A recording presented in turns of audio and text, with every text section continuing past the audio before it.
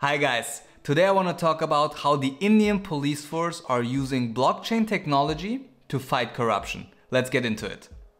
It is a known problem in developing countries like India, like Turkey, that local police officers are usually underpaid, understaffed, and not very well trained, which often leads to more corrupted behavior or abuse of power. One very prominent manifestation of this kind of abuse of power can be if a police officer's just reducing their workload by simply refusing to register a complaint, or they register it but after getting pressured or paid to change facts about that statement or that complaint in general.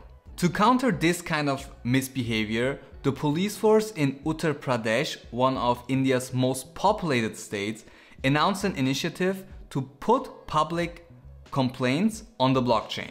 Meaning anyone can file a complaint, and once a complaint is filed, it cannot be removed or changed afterwards.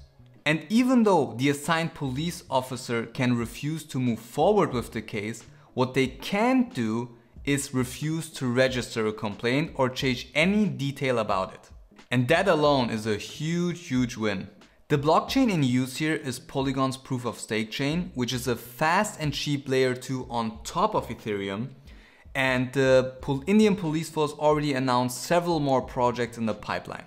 This is a fantastic example of a non-financial application on a blockchain, and it takes such a good use of the immutability feature of blockchains. In the past, most applications on top of the Ethereum blockchain at least were more financially driven, had any kind of revenue or business plan behind it.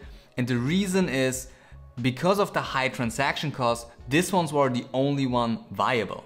So I believe with more and more mature layer 2 scaling solutions coming online, we will see more and more non-financial applications in different industries, and I can't wait to highlight and showcase some of them here. Thank you very much for watching. Like and subscribe if you enjoyed this content. It makes a huge difference for me for such a small channel. Thank you very much. See you soon.